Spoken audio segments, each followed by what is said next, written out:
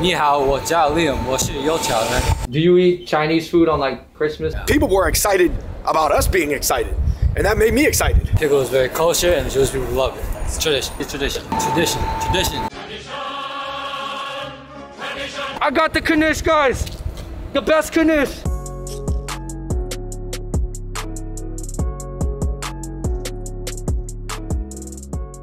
Jewish, Chinese, and Italian people have been right next to each other in New York's Lower East Side for over 100 years. Everyone gets along, but I'd say each respective community sort of does its own thing, which makes sense because each group is so different. But today we're with our friend Liam, who is of Jewish descent and grew up in the neighborhood his whole life, and he's gonna take us on a tour of Jewish spots in the LES. There's a lot of famous Jewish people in America, but the food isn't as well known, so we're gonna try a lot of stuff for the very first time. Let's go. What's going on, everybody? Welcome to a very special and very cold episode of Fung Bros Food. We're on Houston and Lower East Side. We're gonna be doing a food crawl, learning about the culture of something that I've been wanting to do for a very long time, but haven't yet to get the chance to. And where are we at? Guys, we are in front of Russ and Daughters, and we're about to embark on a Jewish food crawl across the Lower East Side. And who better to help us through this food crawl than Liam right here? So my name is Liam, born and raised in New York. I'm from the Lower East Side. I come from a Jewish heritage, and I've lived over a Jewish bakery all my life. We are gonna be hitting up the most famous Jewish bagel spots in New York City. And then we're also gonna be going to some of the most traditional, oldest Jewish bakeries. And then we'll hit up some spots that are a little bit doing a new school thing. Russ and Daughters, let's go.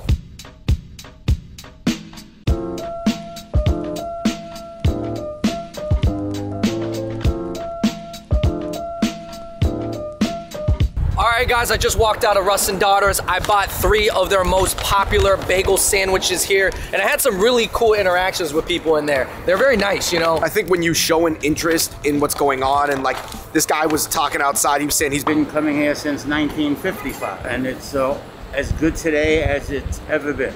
As a matter of fact, it's probably better today. It's the 3rd generation of owners. Do you think that these spots should modernize? I think the food should stay the same as it was for 50 years, but I think the facility and the service and the aesthetic of the place could modernize, but keeping the tradition alive. Russ and Daughters has been around over 100 years, and it started by a guy named Russ, and actually he had no sons, so his daughters ran the shop, and that's why it's called Russ and Daughters. Okay, Andrew, these were not cheap. For 3 bagel sandwiches, which I got a sturgeon, I got a pastrami Russ, and I got the classic, it was a total of $52, guys. This spot is high quality, but it is expensive. Right. Here, guys, we have the pastrami Russ right here. This is pastrami kind of flavoring on salmon lox. Classic bagel and lox, man, is tradition in Jewish culture. Coming from Europe, bagel, Jewish, we add fish because it's kosher. Coming to America, salmon's easier and cheaper to use. It even has a saying, if you're a bagel and lox Jew, that means you're a little Americanized, but you still hold your tradition. All right, so here we have the sturgeon bagel, okay? Sturgeon is a fish, sturgeon bagel. All right. Weirdly enough, it kind of tastes like a fishy turkey too. Immediately next, we gotta go with the classic. Your layer of a lot of cream cheese. You got your smoked salmon right there. You got onions, capers. Salmon lox bagel. If you're not fish guy, gotta say, I'll definitely go for this in the future. You rocking with smoked fish? I'm rocking with smoked fish. Last but not least, this is pastrami? Pastrami Russ, this is the pastrami salmon, bro. Pastrami sandwich. Look at that pastrami flavor on the outside. You see that? Pastrami Russ. I never had anything like that before. The mustard, it's a kick, it's an extra thing to this. What could be more New York? We're freezing our butts off, eating Russ and Daughters. We gotta head over to Katz Deli. All right, we're about to have a warm pastrami sandwich, a matzo ball soup, and potato latkes. All right, you guys, we have made it to the world famous Katz Deli. I believe that Nicole Kidman had some sort of like scene here or something. I'll have what she's having. She's like, I want what she's having. That's an old reference, but Katz Deli, it is just a famous place to get your pastrami sandwich, your Reuben sandwich, corned beef, everything. This is a really, like, in a weird way, a top 10 tourist location in New York City. Everything here is kosher. What does it mean to keep kosher? So in the Jewish religion, you have certain things you can and cannot eat. The most notable non-kosher meal is a pig or pork. This is because we're not supposed to eat things with cloves. What do you mean, the hands? Like the hands, like the trotters? So what else has cloves? Yeah, so wait, so what does a cow have then? No, I think cows and hooves. No clothes here at Katz. Let's go.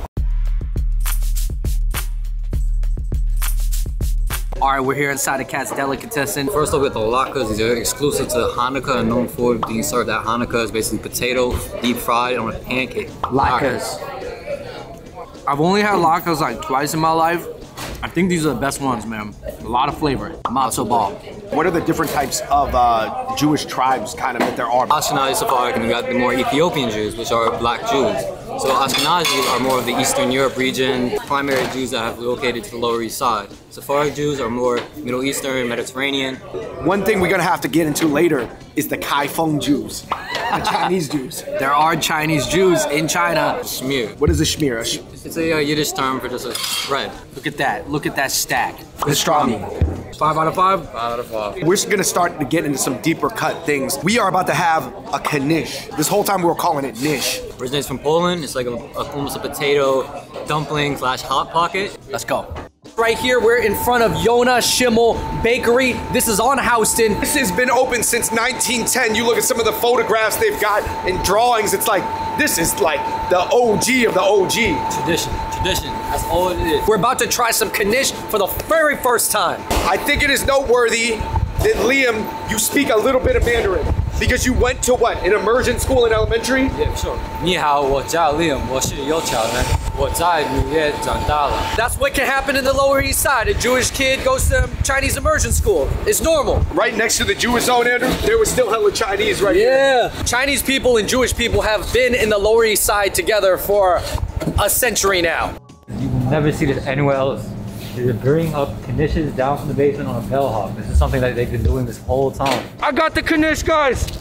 The best knish. If you are just holding Jewish food in your hand, I think Jewish people know you are, and they'll just talk to you. I got a Schimmel. Is this the best? Yeah. Best knish? The best. You gotta have sour cream though too. Where's the sour cream? You have to ask for it. Yo, what is an egg cream? I've never had an egg cream, Liam. So an egg cream traditionally in Jewish history, seltzer, chocolate, and milk. So there's no egg in this? No egg, no cream, unlike the name. Egg cream. You got the chocolate, I got the vanilla. Oh, that's good. It kind of tastes like something you made at home. I've never had a knish before in my life. It's like cream cheese, potato, and blueberry. Is it kind of like one of those pastries? I've experienced it more as a savory food, but it's definitely more traditional. Blueberry knish. Perfect for the weather. Got the flaky pastry crust on the outside, some kind of firm cream cheese in the middle. Spinach knish. That is like some really tasty and kind of salty spinach mashed potatoes wrapped up in a pastry. Let's just try these new flavors. We're just gonna guess what they are. Definitely multi-grain. This is a healthy one. Okay. It's like a squash type of thing. I got the vegetable one right here. I'm just gonna bite it. Whoa! Pumpkin joint looks crazy. I've got pumpkin, you've got cherry cream cheese, and you've got broccoli potato. I'm not gonna lie, I'm really feeling the mashed potato ones. I'm rolling with the potato knish from Yonah Schimmel. Cherry, gotta get it, must have. Here we got the Classic knish is what they would be eating in homeland Ukraine. That might be the best one. Really? Shut up. Oh. This with some gravy would be fire. That's like Thanksgiving in a bun. We're about to hit Grand Street. New spots, newly redone spots, and old school spots. So let's go to Grand Street. All right, so we have made it to Grand and Essex in the Lower East Side, and we're right in front of a classic called the Pickle Guys. Pickle is very kosher, and the Jewish people love it. So not big on the history, but it's tradition. What's really cool is they actually opened up a kosher burger spot using their pickles right next door called Diller. We're gonna be checking out both of them, but first of all, let's take a look at some pickles. Pickles have been here since 1910. This used to be the pickle district. There used to be 40 pickle stores here at one time. Now there's only one left. This is it. We have about 40 different varieties of items here. And when I first started, there were only 8. And these are the best pickles in the world. What makes your pickle so good? Well, first of all, you start with good ingredients. Everything we do here is done by hand, not by machine or factory. Anything cracked, broken, or bruised goes in the garbage. You only get the best here. This is sour pickle, the most popular pickle we have. That crunch is intense. I don't even know if I've seen him smile about anything in this video so far, but that pickle, spicy new pickle. I feel the kick in the back. There we go. That snap and crunch is real. All right, guys, we're here at Diller's. We're a spin-off from the Pickle Guys. The pickle talked to me one day and said, listen, I'm tired of being a side piece. I want to be the main dish. So we made a fried pickle as a main dish, and that's what we're staple for. We started Kosher over there, so we cater to the Kosher community.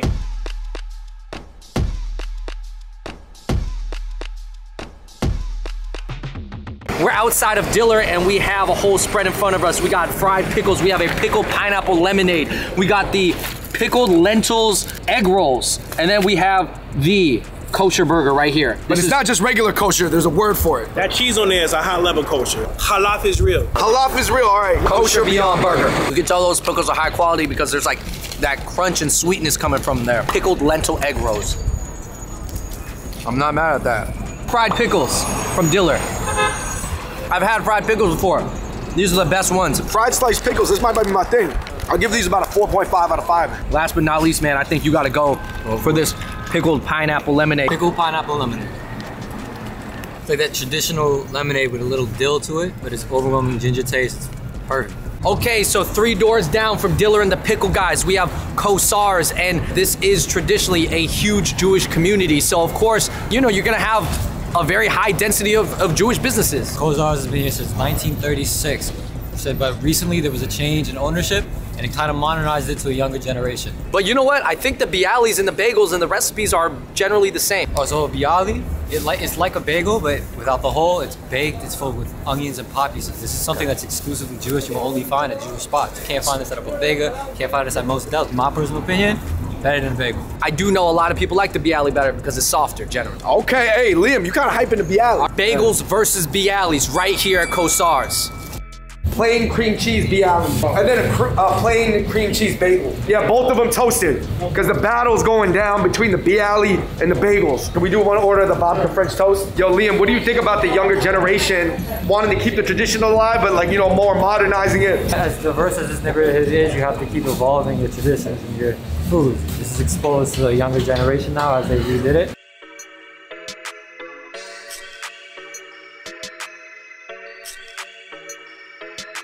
All right, we're here at Kossar's. They're known for the Bialys, guys. Bialy with cream cheese.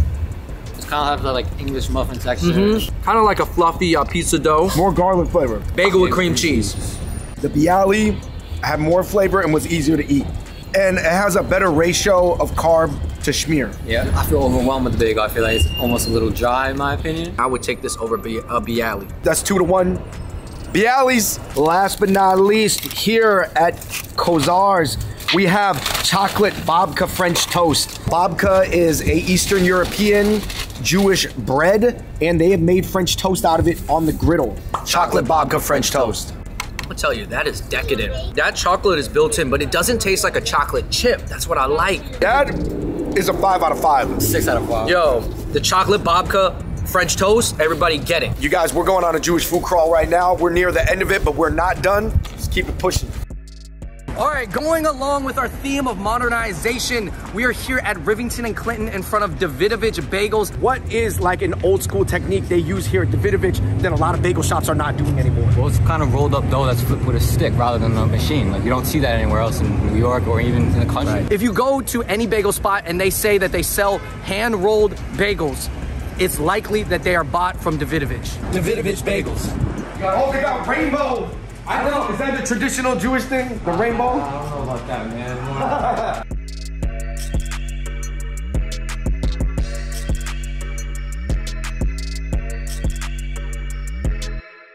All right, man, we got the Davidovich Bagels. We have rainbow, we have challah bread, we got the rugulas, right? And then we got the pastrami bagel with everything on it. Rainbow bagel. The honey walnut spread is really sweet. Not traditional, I'm loving it. Pastrami bagel.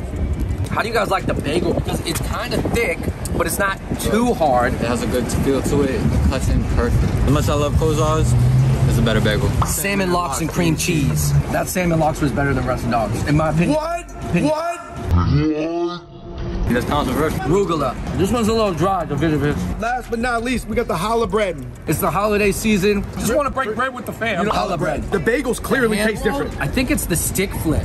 On to our next spot, but I gotta say, shout out to Davidovich. All right, you guys, we just went a little bit further down on Grand Street. This is one of the most classic kosher bakeries. It's called Moishe's. Moishe's. Is this a spot that you grew up going to? Yeah, for sure. I actually live in the building right on top of it. Jewish food in the LES.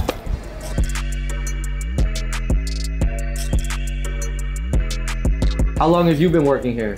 15 years. 15. 15. Do you eat Chinese food on like Christmas and It stuff? has to be kosher. The first thing we got is a homatash. This is eaten during Purim, which is basically the Jewish Halloween. Okay. Now it represents the Haman, who was an evil figure in the Purim story. It could represent the ear or the pocket of Haman, but it's representative of a greedy man. So that's why it's filled with cream or a prune-like flavor. We're eating something that represents an evil man. Almost, yes. Okay, so why do we eat him? Is it like Kind of teach him a lesson? Like, yo, this is a representation. I've never seen poppy seed like this before. David, you're trying the prune one. I'm gonna go in on this poppy seed one. Hey, Haman, I teach you a lesson. Eat your ear. I really like the prune one. It's underrated. The prune one is underrated. Prune one is better. This one was weird. This is rugula. Yiddish for a little twist. It's a dough wrapped in more like a poppy seed or a chocolate texture. Rugula. Has a deep cocoa flavor, a lot of cinnamon, not bad. Coming up next, we have the famous black and white cookie. Just a Jewish staple. I can't say particularly that it's coherently Jewish in terms of Jewish culture, but it's made by Jews for Jews. Jewish black and white cookie. Let's go. Chocolate and vanilla. Can't go wrong, guys. Last, definitely not least, mando bread. Mando bread. It's something my grandmother used to make when I was little. Okay, well, we saw this lady in there. She had been working there for 50 years. She used the old traditional bread slicer to cut this. They got the old school slicer right there.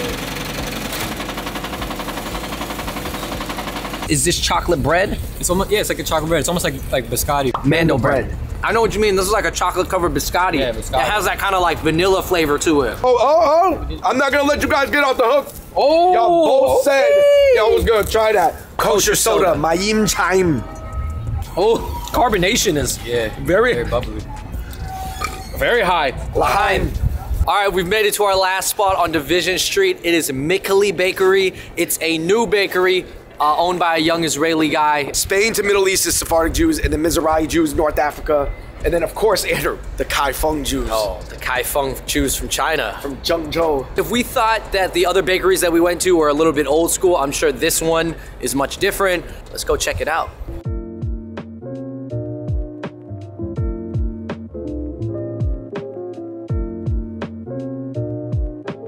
All right, you guys, we are here at Michaeli Bakery. Like you said, this man is from the center of Israel. He comes from a very famous baking background. Here we have the chocolate bob cake on the bottom. Another way of making rugula. Okay, so kind of, I'm seeing some similarity to the knish here. Yeah, and then here I have the spinach one right here. Israeli baked Jewish goods. Very French, has like crunchiness of a croissant, but it still has that like texture of a rugula. At Moishe's Bakery, that babka bread was like, you know, your favorite. That's like the tradition. But this is like the new one. As you can see, this is like a twisted one. Babka. If you like Jewish bakery goods, but you kind of want it in like a more French croissant, decadent style, this would be a good pick. To twist the original format. All right, you guys, that brings us to the end of our traditional to modern Jewish food crawl through the Lower East Side. There was so much history. Like we said, a lot of these spots have been around for like 100 years. My favorite thing was the pastrami sandwich at Katz. Maybe actually potato spinach knish. I gotta go with that French toast, man. I don't really like fish, but that bagel and lox was delicious. I think that potato knish really blew me away because I didn't expect that. I think it was really cool just to be in the community and see how excited everybody was that we were filming the video. Yeah. People were excited about us being excited, and that made me excited. I definitely want people to go out of their comfort zone, go to a Yonah Schimmel, go to a Russ and Daughters, like go out there and try things. The Homatash, that's my third pick. The prune joint. Yo, Liam, huge shout out to you. Thank you for doing that, man. You don't have social media. Nah, man. That's crazy. You're a young guy. Thank you so much for watching that traditional to modern Jewish food crawl in the Lower East Side. There is no better place to do it than the LES right now. In the comments down below, let us know if there's like another food that you guys want to see us explore in New York City. You know, I know it's hard to travel right now, but you can still travel within your own city. So thank you so much for watching. Hit that like button, click subscribe, turn on your notifications, and until next time, we out. Peace. How old is that machine? Older than you and me together. His father Steven, you know his father Steven? I used to come here, I have long hair. You think I remember? Liam, this sign says, be a mensch, wear a mask. What does this word even mean? Be a mensch, be a good person in Yiddish. Wear a mask, you're helping the community right now. Come on. Be a mensch.